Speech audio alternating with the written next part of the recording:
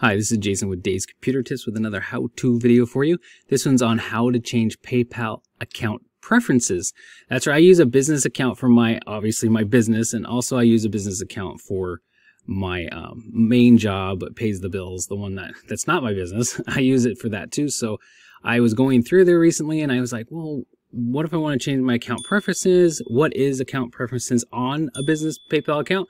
Well, it's to do with, like, you can update your time zone, you can update the language from English to some other language if you wanted to change it to that, and you can add a customer service message.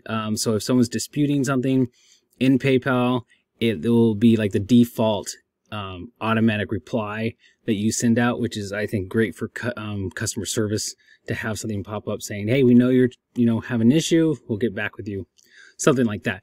But I'm going to show you how to do this in this video. I also have some other PayPal videos I've done. I'll put the links down below so you can check them out. Before we get into this one, please hit the like, the subscribe, and the notification bell. It really does help out our channel, and we love you guys not to miss any new videos that come out every week. All right, let's get into this one. So the first thing we need to do, obviously, is get into our PayPal account. So log into your PayPal account. I've already done that, so I'm on my business account here for my business. So what we want to do here, once you get into the PayPal account, once you logged in, you want to go to the top, and this is a business account. I want to reiterate that you guys know this is a business PayPal account, not a personal one. So what we're going to do is go up to the top where your name is, where your profile image, and hover your mouse and it will actually bring up the menu. And you want to go down to account settings and click on that. Then that should open up the account settings page. Sometimes it takes a minute to go there. Even if your internet's fast, sometimes PayPal wants to take its time. So now we're in. So you want to be on, you'll probably end up on account access, the account security area. We want to go to the next one down on the left menu. You want to go to account preferences, and that's the one we're focused on today. So we're going to click on that. So now we're under that. Like I was talking about, your preferred language, you can change this. So that's the first option on the list. So let's click update on the right hand side. And that's going to bring this up. So you click the down arrow and it will give you the choices they offer you on your PayPal account. So they only give me so many. So I obviously want to keep it as English because that is my language. And then once you select the language, you just hit save. This language is already selected. Of course, it's going to tell me that. So I'm not changing it. So I'm just going to, okay, hit the X at the top. So that's how you change your preferred language. And then the next one down is the time zone. Manage your time zone. So we could update our time zone if we wanted to. You can just click on the update on the right, and then you're going to go select your time zone. So pick your time zone. I'm in Pacific Standard Time, so that would be my time zone. I'll just leave it there. But you can select one, and then you hit save. So let's you select one, you'd always hit save when you're done. And then you hit the X since I'm not changing it. And then the one I was talking about, the customer service message. This will be shown to your customers when they try to file a case through us. So this is that automatic reply like I was talking about. So you hit update. This usually will take the most time if you don't have one set up already.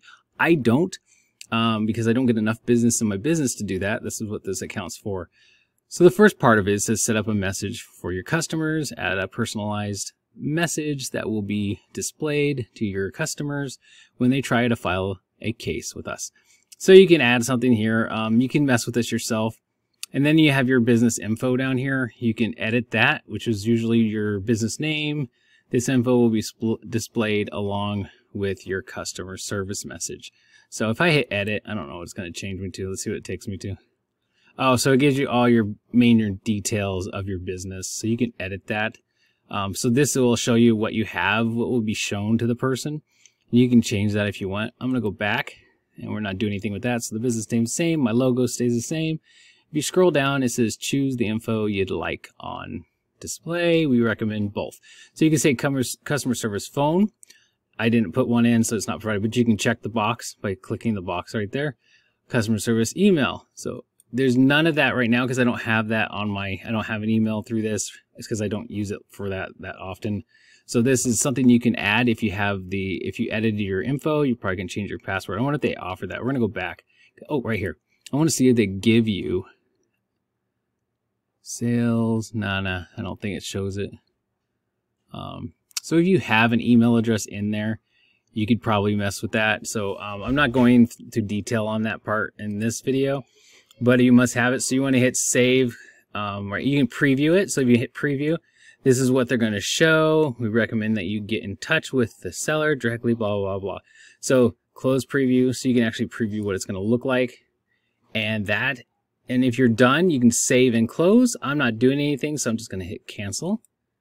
And it's going to go back in a minute. It takes a minute for this part too. I don't get that, but they do. But that's basically what the account preferences on a business PayPal account does for you.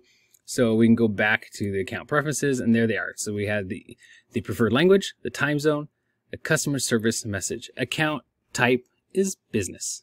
And you can close your account here too if you wanted to, but we're not closing my account. So that's what it is. So you have an account type. But if you needed to close your account, you have to do that under account preferences. So that's how easy it is to do this, how to change your PayPal